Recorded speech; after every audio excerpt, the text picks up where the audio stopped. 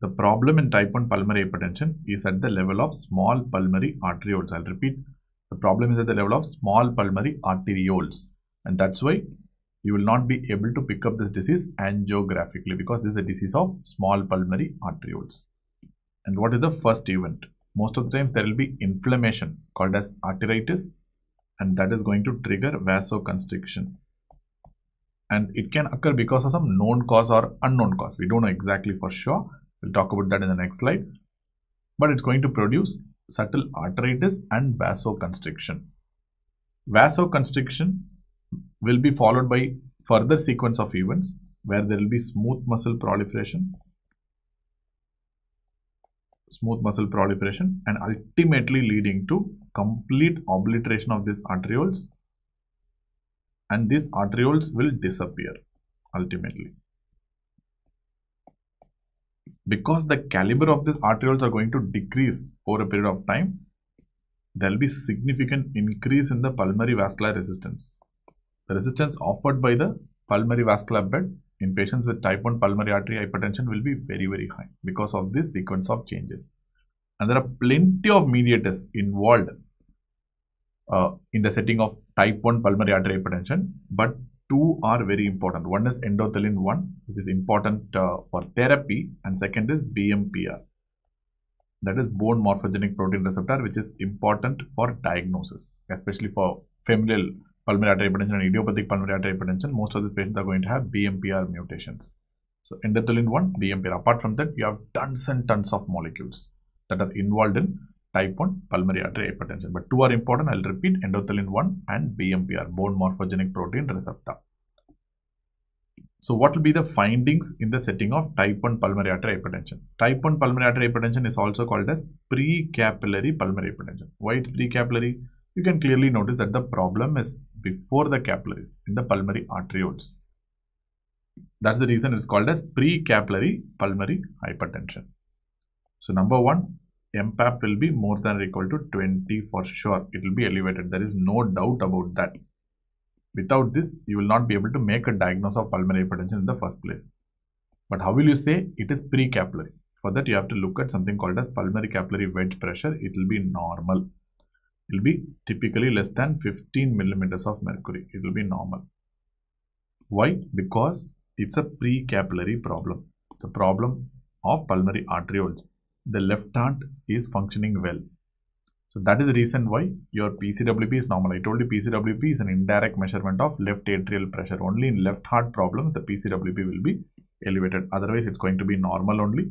By definition it should be less than 15 millimeters of mercury. And number three, the transpulmonary gradient will be increased. The transpulmonary gradient will be increased. Why? That is because TPG is equal to MPAP minus PCWP. Here the MPAP alone is rising because of increasing pulmonary vascular resistance, but the PCWP is normal. That's why the TPG will increase. And finally, last but not the least, we can also measure something called as pulmonary vascular resistance with the help of Swan-Ganz catheter, and this will be more than 3 Wood units. That will be more than 3 Wood units. And once you make a diagnosis of pre-capillary type 1 pulmonary artery hypertension, you can also check for something called as vasoreactivity testing. Vasoreactivity testing, or you can call it as vasodilator response. Usually we are going to use either inhaled nitric oxide very commonly, or we can also use some prostacyclins, PGI2 analogs. We'll talk about that in detail later on. If the vasoreactivity test is positive, you can use calcium channel blockers, and these patients are going to have a better prognosis. What I'm trying to say is, after giving a vasodilator like inhaled nitric oxide, if the pulmonary vascular resistance decreases, it comes to less than 3 Wood units, then I can say that the vasoreactivity is positive and these patients are responding to vasodilators. So I can start these patients with calcium channel blockers like nifedipine or even amlodipine. If the vasoreactivity testing is negative, then I have to opt for other vasodilators. I cannot use calcium channel blockers in this regards.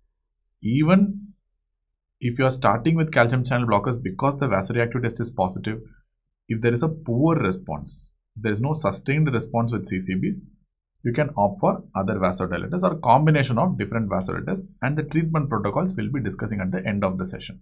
But trust me, for vasoreactivity testing also you need right heart catheterization. So when you will do, the moment you make a diagnosis of pre-capillary type 1 pulmonary artery hypertension, in the same sitting you have to do the vasoreactivity testing also. If it's positive, you can use CCBs, and you can assume that these patients are going to have a overall better outcome with reduced mortality. And the treatment of choice for type 1 pulmonary artery hypertension will be some vasodilator, some pulmonary vasodilator. Because you know the problem, the primary problem that has triggered everything is vasoconstriction. So that is the reason why, if you're talking about a type 1 pulmonary hypertension, the treatment of choice will be vasodilators. You're talking about pulmonary vasodilators. We have plenty of pulmonary vasodilators apart from the CCBs, like your phosphodiesterase 5 inhibitor, sildenafil, tadalafil, endothelin receptor antagonists like bosentan, ambrisentan, and we have PGI2 analogs like treprostinil, ilopros. So many drugs are there. We'll talk about that later on. But the treatment of choice, vasodilators. And don't forget the vasoreactivity testing. Very, very important for exams. And what about type 2 pulmonary hypertension? As I said, the type 2 pulmonary hypertension is going to be the most common type of pulmonary hypertension in the world. And this is due to left heart disease. This is due to left heart disease. The left heart problem can be a systolic problem, that is heart failure with reduced ejection fraction, systolic dysfunction, or it could be a diastolic problem like heart failure and preserved ejection fraction, or even it could be due to some valvular problem, valvular heart disease like mitral stenosis or mitral regurgitation or severe aortic disease. So it could be anything, some left heart problem. That's it. So because of the left heart disease, which is struggling to move the blood into the aorta, there will be accumulation of blood in the pulmonary venous system. That's causing pulmonary venous congestion. And you know, a lot of people are already waiting to move forward. They're not able to move across the left heart into the aorta. That is the reason why the overall resistance at the pulmonary venous level is increasing. Resistance at the pulmonary venous level is increasing. That's why technically type 2 pulmonary hypertension is a pulmonary venous hypertension due to left heart disease. But I can say it is a post-capillary pulmonary hypertension. Why post-capillary? You can clearly notice that here the problem is after the capillaries. That is why it is post-capillary pulmonary hypertension.